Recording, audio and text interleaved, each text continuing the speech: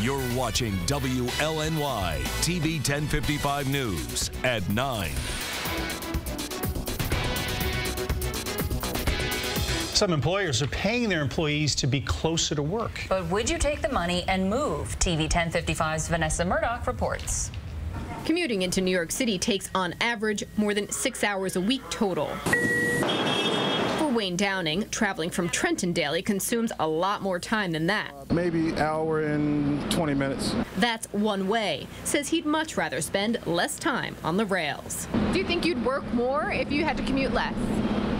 Yeah, I won't be as tired. Many companies know that's the truth and are offering incentives for their employees to move closer to work. Workplace guru Stephen Viscusi says offering money to move is a win-win for employers. They're getting more time out of you, and it's a great public relations coup for the company because it looks generous. Money to get you moving closer to work. Vanessa Murdoch, TV 1055. And Stephen Viscusi tells us most companies who offer incentives in the tri-state area do so on an annual basis, $5,000 to $10,000 upfront.